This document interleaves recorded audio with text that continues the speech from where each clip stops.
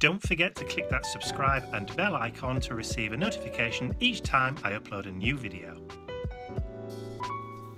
So today, on the hottest day of the year so far, when I should be not stuck indoors, but I am, I'm going to do a bit of an experiment. I have this 6-inch kind of deep frame. I've also cut a small piece of MDF that will fit in the back. So this is going to be what I'm going to be working on. As you can see, I've already drawn the lines round so I know where the edge of the canvas is going to sit, so where that frame is going to go once it's finally inside the frame. So this is the piece that I'm actually going to be working on. So I'll move the frame to one side, put it out of the way so that it's nice and safe, doesn't get splashed or messed up with anything. And then I'm going to mask off, if I can, those edges. So let me find some stencil tape, which I should have got ready earlier, so apologies for that. So just move these few bits out of the way for now, just so you can see what I'm going to be doing. So, stencil tape. It's really low tack. So I'm just going to do it up against that line that I've already drawn on the edge. It's only a few millimeters, not even worth worrying about really. Now I'm just going to tack it down, but I don't want any additional kind of lumps and bumps underneath there where it's going to go and fit into the frame when it's done.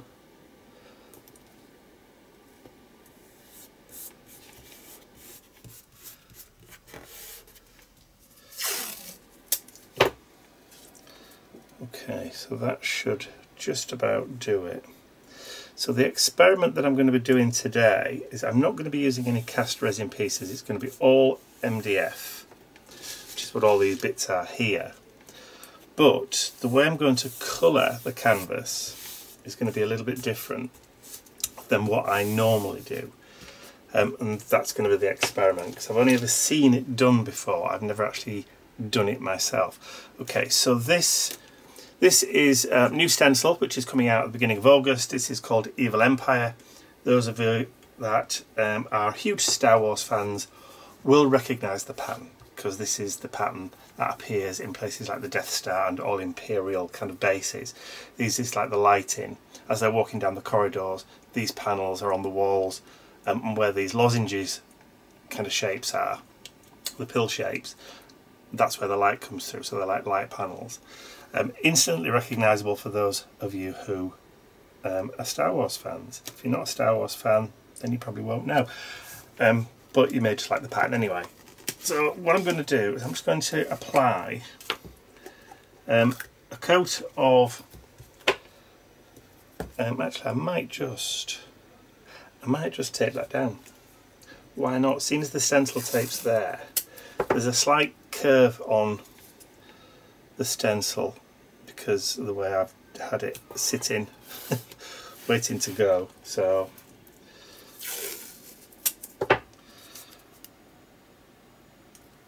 push it down and then just stick it to my craft mat. There we go. Right, so I've got some True Grit. It's just texture paste. It's very fine, and I'm just going to dab that down and then just scrape it through.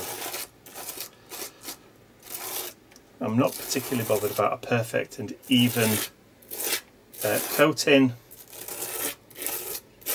because it's going in the background. I'm going to be building on top of this, so it's just going to add kind of additional texture in the background, invisible texture, so the stuff that you see but you don't see. You can see it's there, but you don't really, you know, it doesn't stand out. That'll do. Now I don't mind if it seeps underneath a little bit, that's fine. So what I need to do is just quickly go and clean off my spatula and also clean off the stencil, because you don't want to let texture paste dry in your stencil, because that's one way of making sure you end up ruining your stencil. So let me just take that tape off, remove the stencil, there we go, perfect. Right, I'll just go and clean this and then I'll be right back. Okay, so the last thing I need on the hottest day of the year is to have a heat gun on, but it needs must. Okay, so the next thing I'm going to do is I'm going to give the entire panel a coat of black gesso. So this is indigo blue black gesso, new label, same product. So I'm just grab a paintbrush. Now then, I did have somewhere, so this is where things start disappearing. There we go, some kitchen roll. I had a little bit of a tidy up, but I can't find anything. I know, everybody's the same. Right, brush.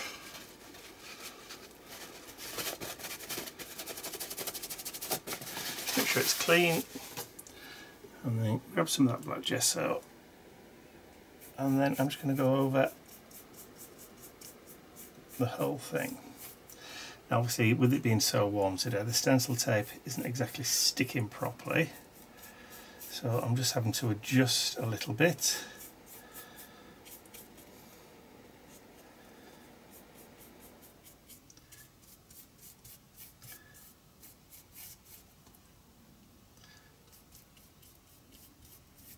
There we go. So, unusually for us in the UK, temperatures today are around about 38, 39 Celsius. Which is well over 100 in Fahrenheit. Very, very unusual for us here in the UK. And obviously, we all know why, even if there are people who deny it. Okay, so that's the coat of black gesso. So once this is dried, I can literally take off the stencil tape then. So, and obviously in the humidity and heat of today, it really won't take long to dry at all. In fact, you can see it's already drying without me even having to do anything with a heat gun. Yeah, literally just drying as I watch. Right, so that's pretty much dry now. So I can take the stencil tape off.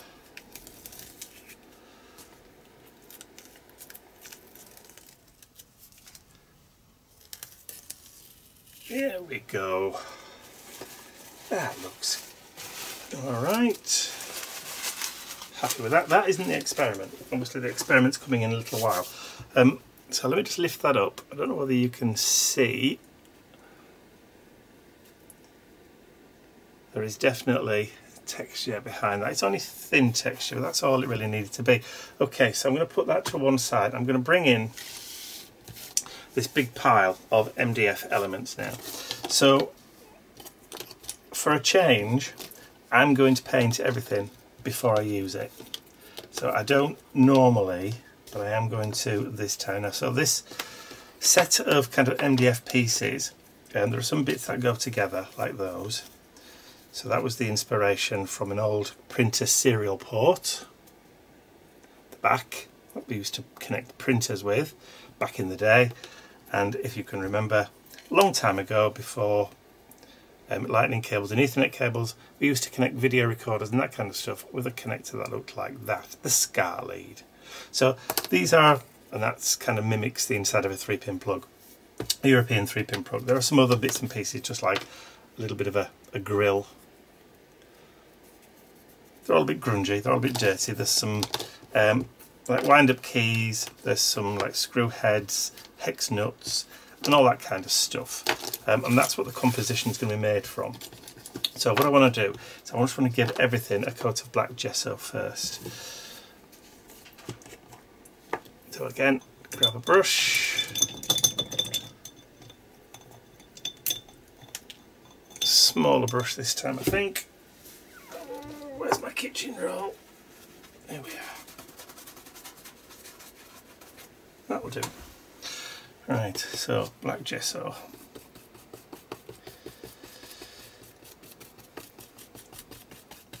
So we know these things cover really, really well with gesso because it's wood, essentially. So it'll just soak in quite nice. This is medite, so it was meant to be used for bathrooms and that kind of thing. So it is kind of water, not water soluble, haha.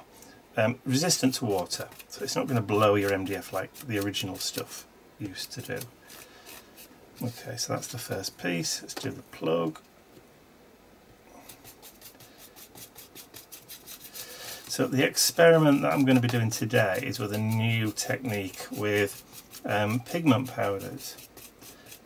Not just any old pigment powders, but pigment powders that have also got mica in them.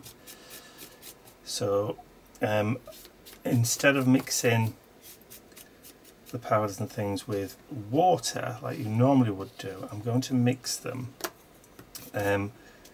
with a gloss medium.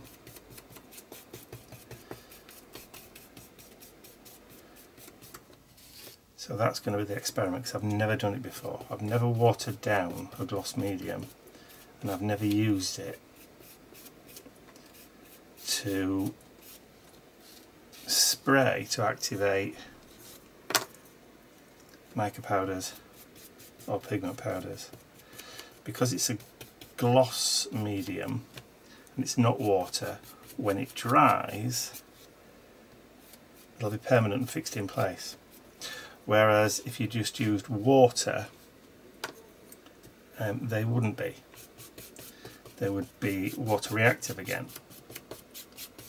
So using a more permanent solution, if you like, literally a solution, to adhere your mediums down onto is all new for me. So, and if it does work, opens up a whole new avenue.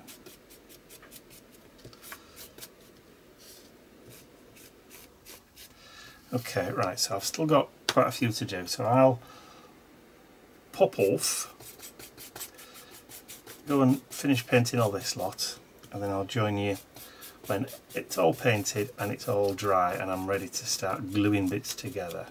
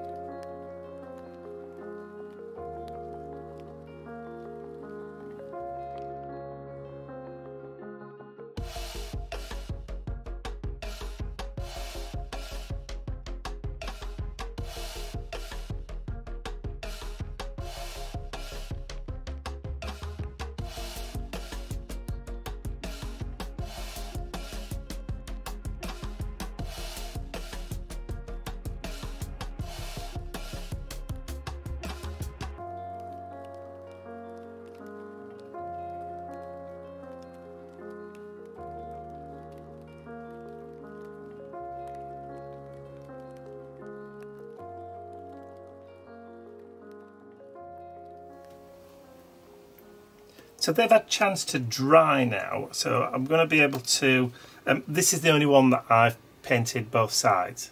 You'll see why later. So I'm just going to push those to one side. Sorry, I need that one as well. So these are the only other two pieces that I want to glue together. So I've got some PVA glue, just in a fine point applicator. And I'm just going to add a little bit of glue, because you don't really need a lot of this stuff.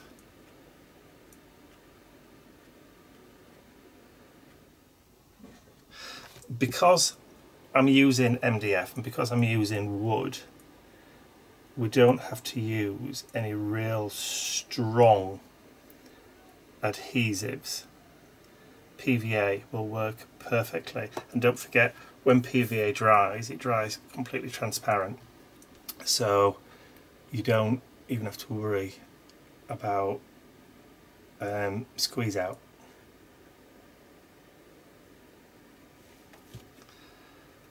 Because it will just disappear. There we go. So those are the only two pieces that I need to glue down. I mean, if I was, you know, being really pedantic,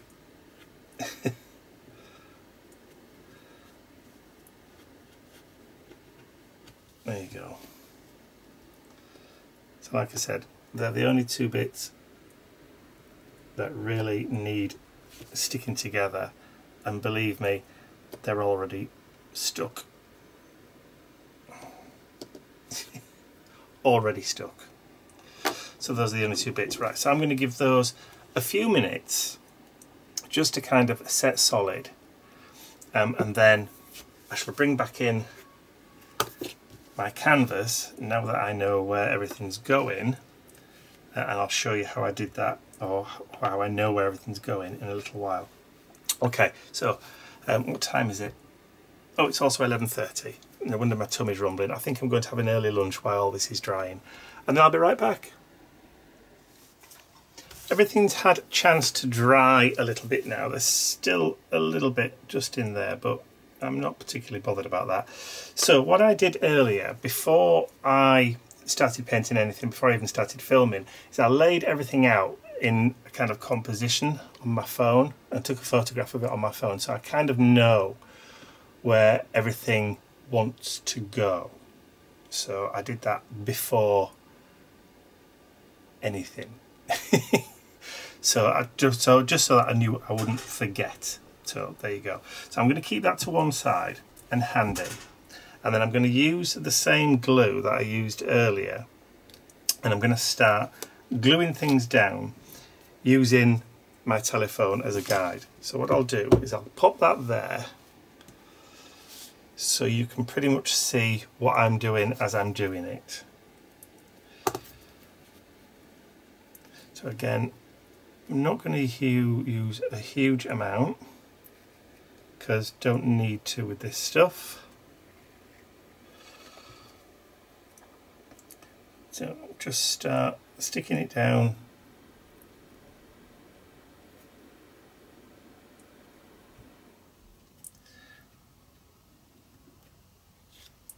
Okay. Start building up the composition, and of course it's going to disappear because I've already painted stuff in black, so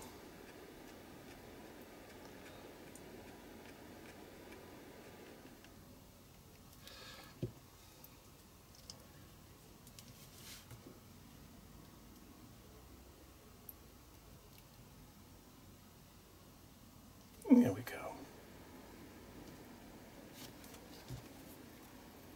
So this is the reason why I only painted one side, because obviously it's going to get glued.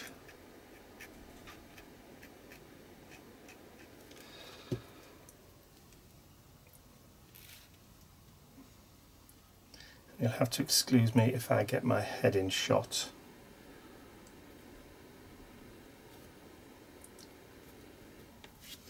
Okay, so we've got in that top corner one of those, it's the one, the circular one.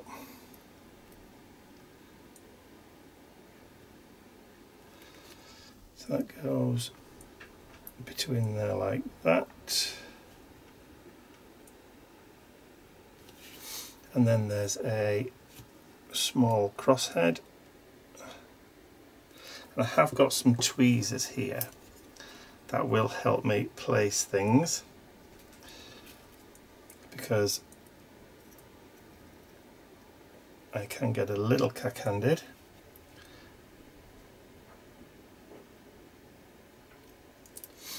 See, my hand was shaking like I don't know what there. But it's not critical. Right, so over to this side. So we need one of them big cross-headed screw head things. Just a few bits of glue. Right, now I need that to go right about there, so that creates a bridge for that. And then I can add along there and along there. That's pretty much all it's going to need, really.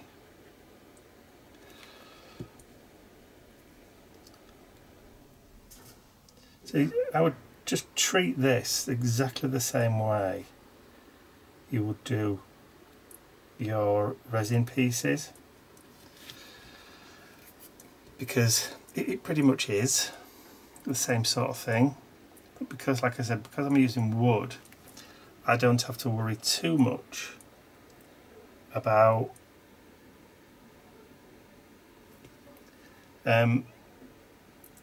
what glue I'm using, because, you know, it works.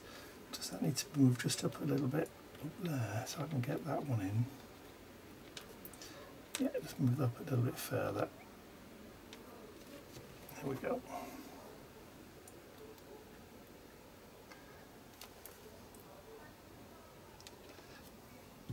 Now I want that so it's horizontal.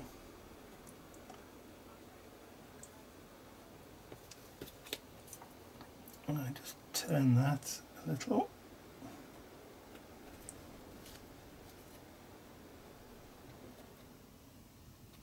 Perfect.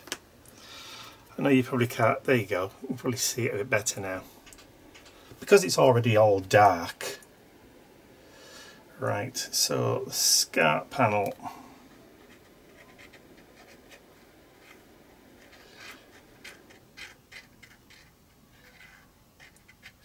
Because it's going on a grill, so let's place that about there. And then where did we have, so we need that circular piece there to go in first.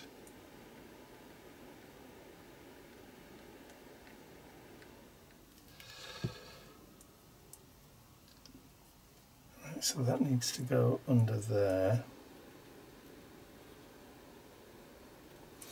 And then we can bring that piece in. Across there like so. Hey, we get in there.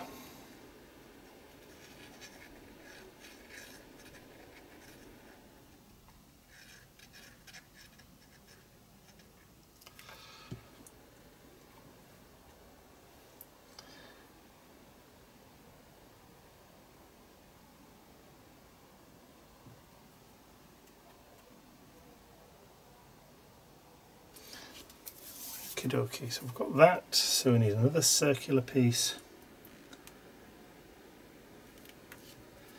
just to go on top of.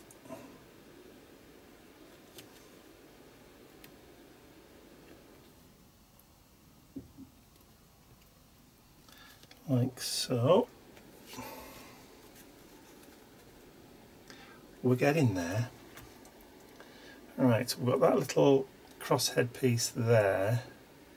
Right, there's a smaller one that sits just on that bit there. So rather than, there we go, let's just pop a little bit of glue on that, and then I can just drop that down.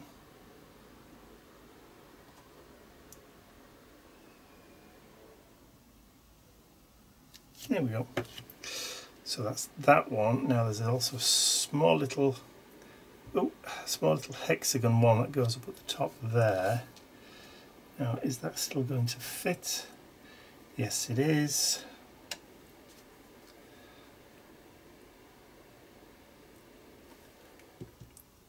So,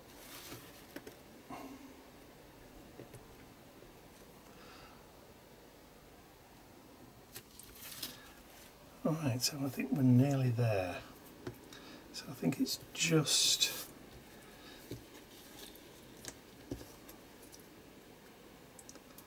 Okay, so this one needs to go in next. I'm missing a piece.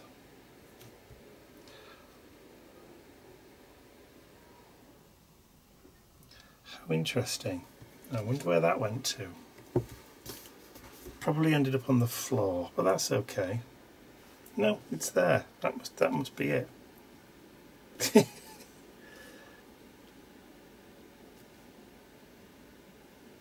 Yeah, no, that's correct. That's totally and utterly correct. Yeah. Perfect. Right, okay. I know what I'm doing now. I just got a little bit lost with myself.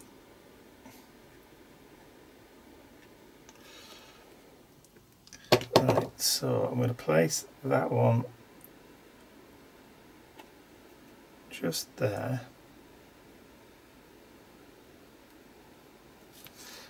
And there's a smaller hexagonal.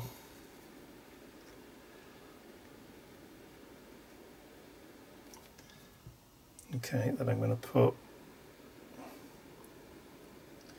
just a little bit further down, like there. And there's that slot head.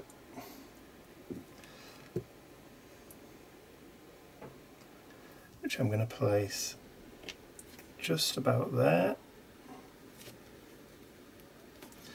Okay, so this crosshead piece here needs to go inside this hex piece. Now we're going to have to do this fairly quickly. Right, and then just using that key, I'm just going to turn it .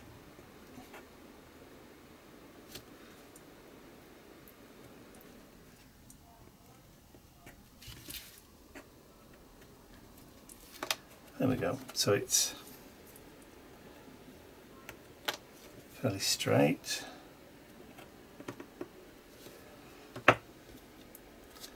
Okay, so that's all of the pieces that I'm going to put on. Now originally there was going to be another key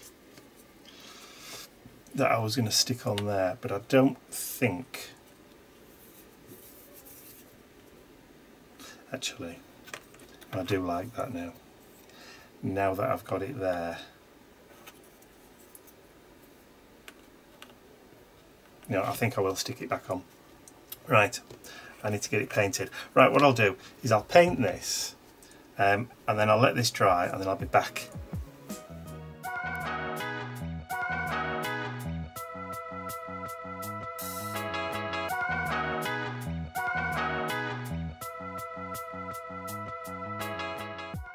I'd like to say a huge thank you to all of my angels, because without you, these videos would not be possible. And don't forget, you can access your exclusive angel-only content over on my website. There's a link in the description area below.